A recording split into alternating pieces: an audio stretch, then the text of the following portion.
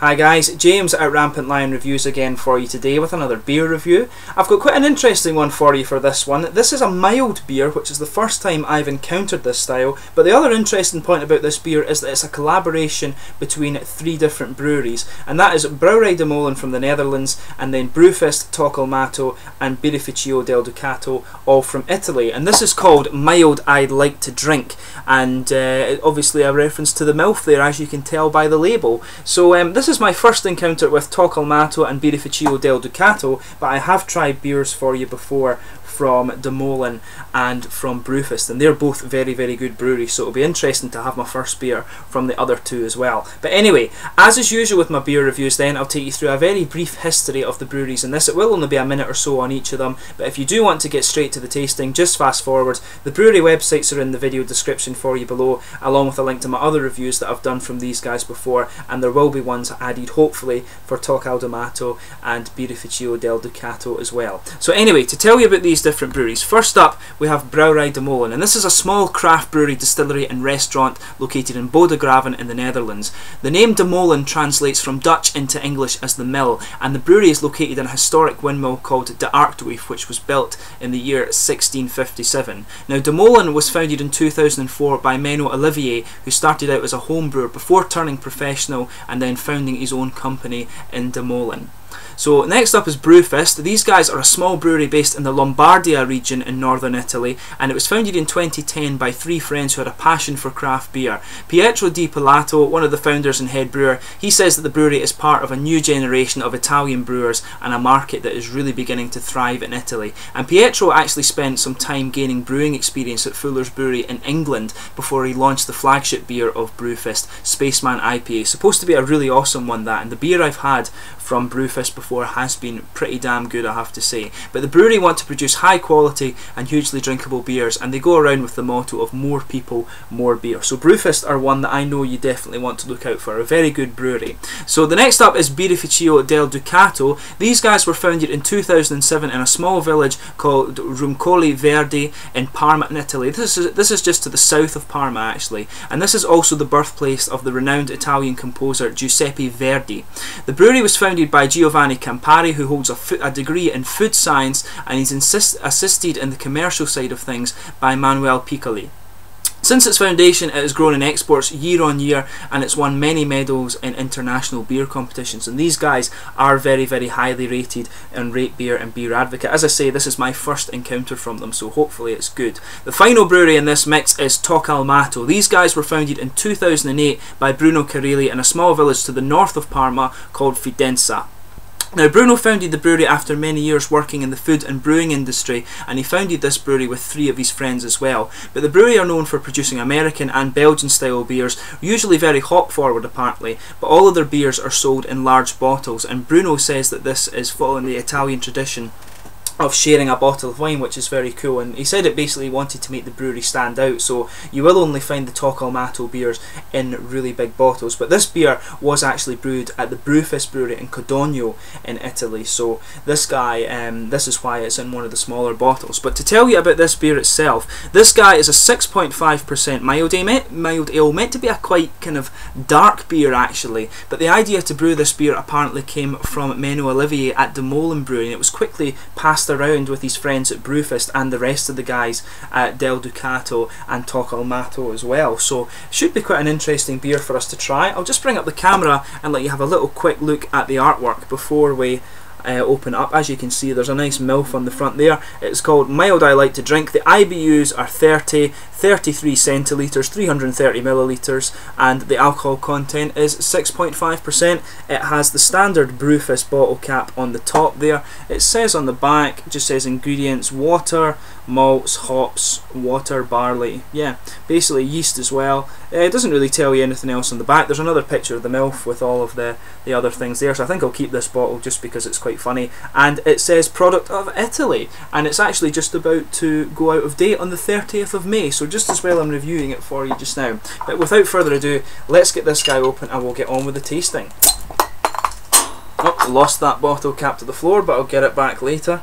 So as you can see, a nice kind of smoky opening from this guy, and it looks a really nice beer actually. As I say, I've never encountered this style of beer before, a nice mild beer. It's meant to be, I looked it up what it was, and it's meant to be a nice kind of dark chocolatey beer, but it's supposed to have a good bit of hop presence in it as well. But anyway, as you can see, it's poured a really nice dark sort of rosewoody colour, maybe an ebony colour actually is the best way to describe that. Just bring it up to the camera so you can see. There's a good 2.5 finger of a kind of tan or beigey frothy head on this. There's some bigger bubbles in there too, so maybe you could get away with describing it as bumpy. Obviously you're not going to see anything through that. You can see just a little bit of carbonation going up towards the bottom of the head, but there's a good bit of sediment sitting at the bottom of the glass here, so that's maybe just because I've had it in the fridge for 2 or 3 days actually. But anyway, let's give it a smell and see how we get on. It's got a really big kind of hoppy presence actually. There's a nice sort of citrusy and grapefruit note coming out of this, which is quite interesting. But if you sugar it up a little bit, you can pick up a little bit of kind of chocolate underneath. Very interesting blend of flavour of aromas this guy actually. So you've got a big roasted character lying underneath, and some chocolate and bready malts. But there's a big definite fruity hop presence in there, some kind of, I want to say there's like grapefruit and some kind of citrusy elements in there.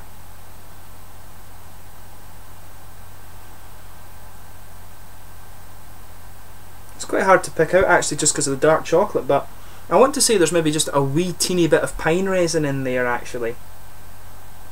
But it smells really nice, it's really interesting. Big malty base, particularly when you sugar it up, but if you just let it stand still, you're getting a little bit more of the kind of fruity hops. And there's a definite grapefruit element to that, and just a little bit of pine resin. Perhaps a wee bit of citrus as well. I think there's an orangey citrus to this one. It doesn't tell you what hops are in it exactly, but it would be quite interesting to know. I think there's a nice big juicy orange citrus, but there's definitely a grapefruit presence in there too with some kind of piney resins. Very, very nice smelling beer actually. But yeah, nice chocolatey aroma underneath with some kind of big caramel. You can pick up the caramel elements out of it. A big bready character to it as well, but a big roasted element, some nice chocolate, and maybe just a little bit of coffee in there as well. But the most prominent component of the aroma is definitely the kind of nice orangey and grapefruity hops with a little bit of pine resin. That's what's sticking out. But without further ado, this is the mild or mild I'd like to drink collaboration between De Molen, Toccalmatto, Brewfist, and Birrificio Del Ducato. Slanja.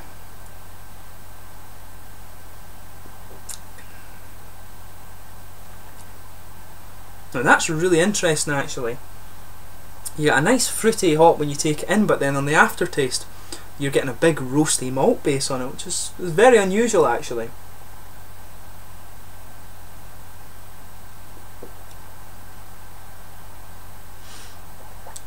Yeah, there's a big hoppy bitterness lying on the tongue here. It kind of blankets the tongue with a nice kind of bready malt base, a light bready malt base, and just as you move out of the way, you're getting this kind of dark, very dark roasted coffee element coming out there. It's maybe even the roasty element that's coming out of this maybe even is just a little bit smoky actually, but it's not smoky. It's very, very roasty and just a very kind of dark and ashy feel to it actually. It's not quite coffee, it's definitely ashy.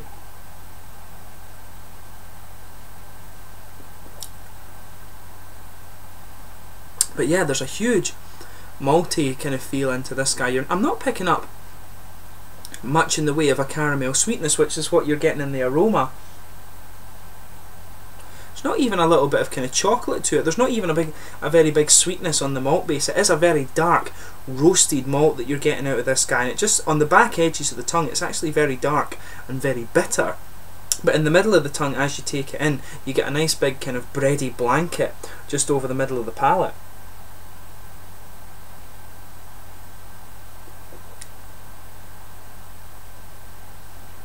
Yeah, when you actually have the liquid in your mouth, there's maybe a little bit of a kind of chocolatey flavour, maybe a teeny bit of caramel, but it's mainly in the aftertaste you get this really dark, slightly ashy roasted character that just is on the edges of the tongue there. It's very interesting, and also when the liquid is actually still in your mouth, that's when you're getting the juicy hop character out of it as well.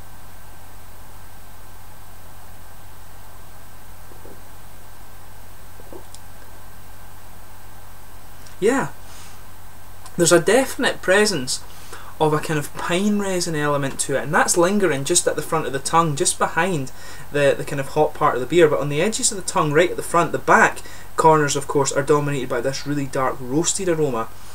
Perhaps a little bit of earthy hop character in there as well, but at the front of the tongue you're getting a kind of aromatic-y and piney dryness, but there is a definite fruit presence in there, and it is particularly when the liquid's on your tongue that you will feel it. But I think there's a definite grapefruit and perhaps a kind of orangey citrus in there too, blending together, but it is kind of drowned out in the aftertaste by the dark roasted kind of ashy character in this.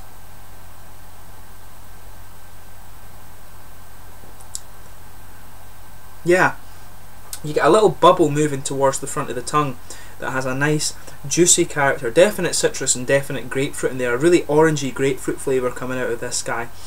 And there is some pine resin in there too, you just can detect that, but around that the kind of hoppy fruitiness sticks on the front of the tongue. Then in the middle of the palate you've got the big kind of bready blanket, but the dark roasted element at the edge with a little bit of ash. When the liquid is in your mouth, as I say, you can get just a little bit of chocolate and a little bit of caramel, but it's a very interesting blend of flavours. I've never encountered this style of beer before, so it is really interesting to try.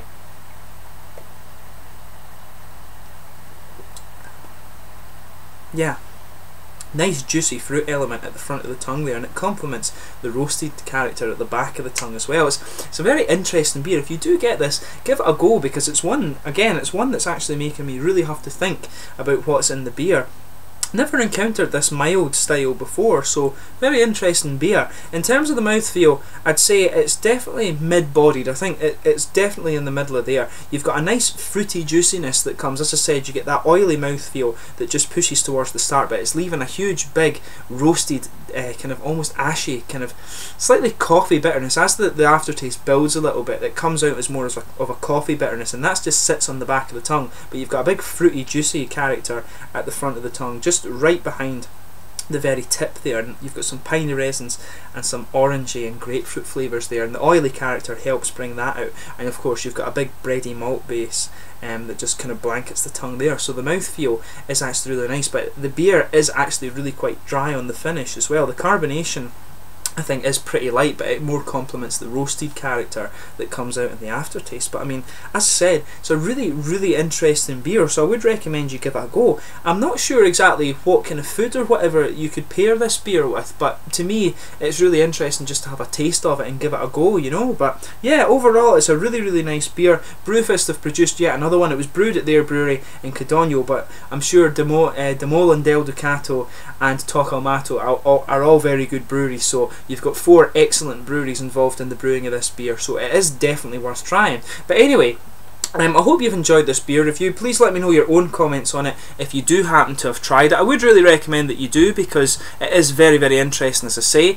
So I hope you've enjoyed this beer review. Please like, subscribe, share, all the usual YouTube stuff, and I would ask my Italian viewers to please recommend me some other breweries to have a look at in Italy. So thank you for that, and I will catch you soon with my next review.